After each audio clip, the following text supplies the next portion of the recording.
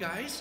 Well, we're trying something new because we're already doing all this videoing and we've been doing online worship, and since we're in this strange time of social distancing, I have to actually give credit to Cambria. This was her idea. She said, hey, Dad, why don't you do a video series on some of the churchy words that maybe people aren't familiar with, or some of the things around the church that have meaning or significance, but maybe people don't fully understand. So this week we're going to start with a word that you maybe have heard me say before, paraments. Paraments. Now, this is not the parent of mince, no, paraments. It's also not a parachute, although the meaning might be closer than you think. Paraments are things like this. They are the pieces of cloth in the church terminology. They're the pieces of cloth that we use to cover our altar and our holy space. In addition to this being a parament, these are paraments. Everything from the bookmarker that lays across our altar Bible to the cloth that covers our altar.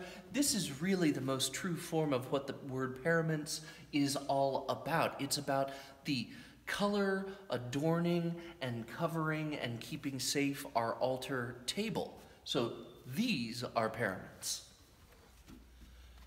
These are paraments too. See, here's some of the white ones and the red ones and the green ones, and you'll notice most of them have colors on the other side. That's just so we don't have to have a separate set. But this one's got purple on the back, and these are white and red.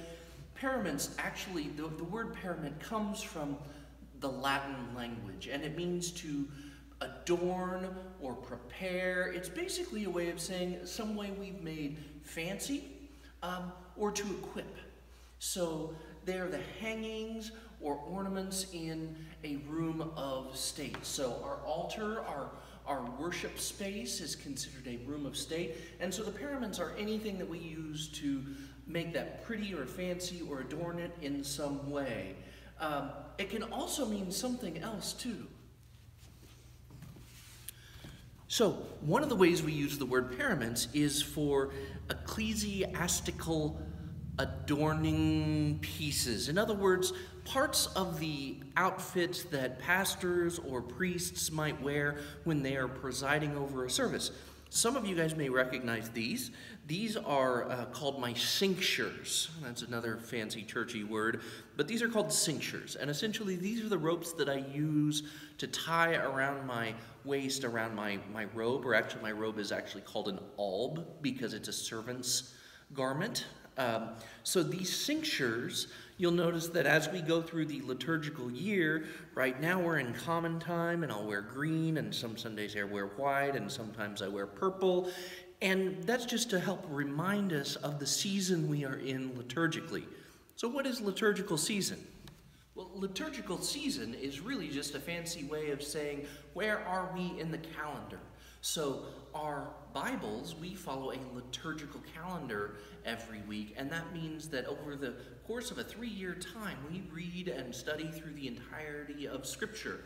And so following the liturgy or following the liturgical calendar, we can set ourselves up to be in line with the seasons that the Church Universal celebrates, so that we, with all Christians throughout the world, are studying and learning and worshiping in similar ways. So what that means is during 2 seasons, you'll see purple, that's Advent and Lent.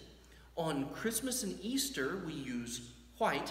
Sometimes we'll also use white for First Sunday when we do communion, or special Sundays like a baptism or something like that. But traditionally, it's just for Christmas and Easter.